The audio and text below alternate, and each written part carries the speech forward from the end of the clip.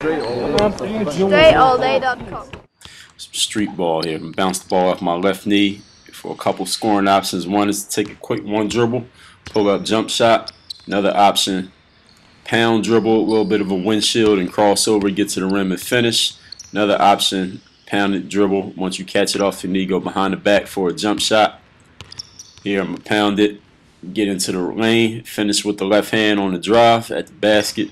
And one more option, a little quick double in and out and pull up jump shot. And I'm going to show you all those again in slow motion. The more you practice, more skills you'll have, more options you'll have. Be creative. Don't put yourself in a box. Is this legal in the game or not? I don't know. Who cares? Like I said, working on a little street ball, being creative. If you practice enough, you might be able to come up with some of these on your own and work on your game.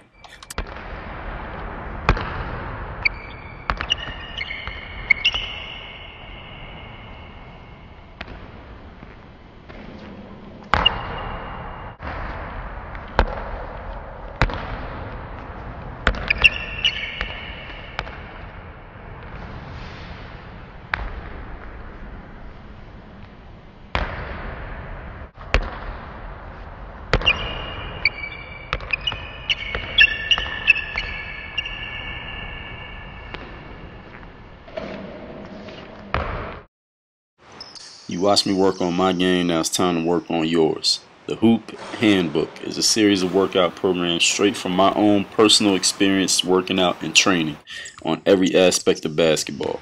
Ball handling, shooting, scoring moves, scoring over bigger defenders, the crossover, post moves, your weak hand, off the court training, dunking, vertical, all of it's covered. All you got to do is follow the program step by step. The Hoop Handbook.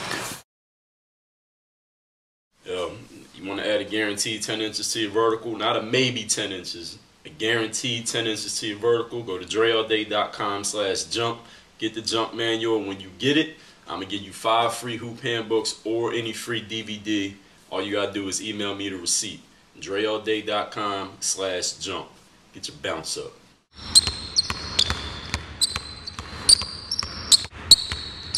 And as he comes back to your right, you just reach the ball right over his head and finish the shot.